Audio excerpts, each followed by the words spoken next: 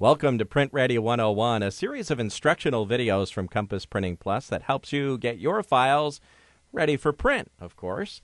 So today we're looking at Microsoft Publisher 2010. Now, you may have Microsoft Publisher 2007. If you do, these settings that you see today are also available in your version of Publisher. They're just in a different area. So consult your software's documentation, your help file, and you can figure out where these settings are in your program. You should be able to follow along. You should be able to figure this out relatively easily. So what we're going to do today basically is we're going to save this file for print. We're not going to concern ourselves with some of the other problems that you can run into with files that are being sent off for print. This one, for instance, has a white border all the way around, so it doesn't have a bleed, so you don't have to worry about that. We're going to tackle some of those issues in later editions of Print Ready 101. But today, we just want to get you to save your file so that it can be printed exactly the way that you're seeing it here on the screen. So let's do that today. First of all, we are going to want to save our publisher file. I haven't done that yet. As you can see, it says it's publication 2. So I'm going to go here, and I'm just going to save this. I'm not going to make any changes, and I'm just going to save it as a postcard. All right. So let's save that first. And then once that's done, we're going to go back to that file menu. And if you come down here, you're going to see a little box that says Commercial Print Settings. This is what we want to concern ourselves with today. There are 3 different little areas down here.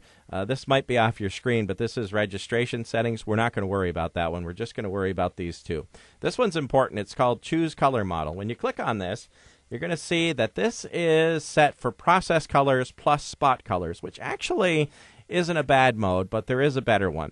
Oftentimes, though, you're going to see it set for this, any color RGB, which is best for desktop printers, your home printer, all right? This will not work well with a commercial print house like Compass Printing, all right? You're not going to get the best quality if you have that selected. Will it print? Yes. Will it be close? Probably, but it's not going to be the best that it can be. This is the setting that we want, all right? It's going to be process colors CMYK. This is best for digital printing at a commercial printer. You're going to have to say OK. It says all spot color tints will be converted to process colors. That's all right. We're going to say OK. We're going to say OK again. And then we're going to go back to our commercial print settings. That's set and ready to go. And we're going to go down to Manage Embedded Fonts. This is also quite important. You're going to see this little checkbox is already checked. It says Do Not Embed Common System Fonts. That's okay for us. We have all the common system fonts, so we don't need those embedded. It just takes up unnecessary space. But we are going to click on this checkbox right here. It says Embed True Type Fonts when saving publication. It's very important. That way your fonts won't change, which can really mess up your design. Again, you're going to say OK, and that's all set. So now we're ready to save, and we're going to save this in the portable document format. PDF is what it's called. PDF makes sure that your fonts are in there, your pictures are at optimal quality, etc., etc., etc. You're going to get pretty much what you see on the screen. There is some variation in color, of course, because your screen can't reproduce the same colors that a printer can, but it'll be pretty close. So we're going to click on Save As. And again, we're going to see the Save As dialog box, but this time we're going to make a key change, all right? We're going to come down to this Save As type. We're going to drop that down, and we're going to go down the list, and lo and behold, there's PDF. And that's the format we want to save this in. We're going to click on that, and we're almost ready to save. There is one other change that we're going to want to make. You see this little button here? It says Options. It's set to high quality printing, which will be pretty good, quite honestly.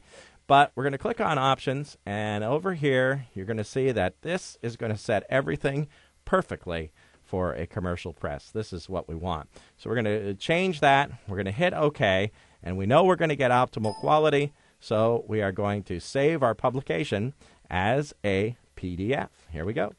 And you see it's publishing. Up on the screen pops our PDF. This has been saved to wherever you decided to save it, and you can send that off to Compass Printing and get your postcard printed right away. Now make sure you stay tuned and check back with us every once in a while. We will be coming up with more editions of Print Ready 101 to make sure that your files are ready for print. Thanks for joining us. See you next time.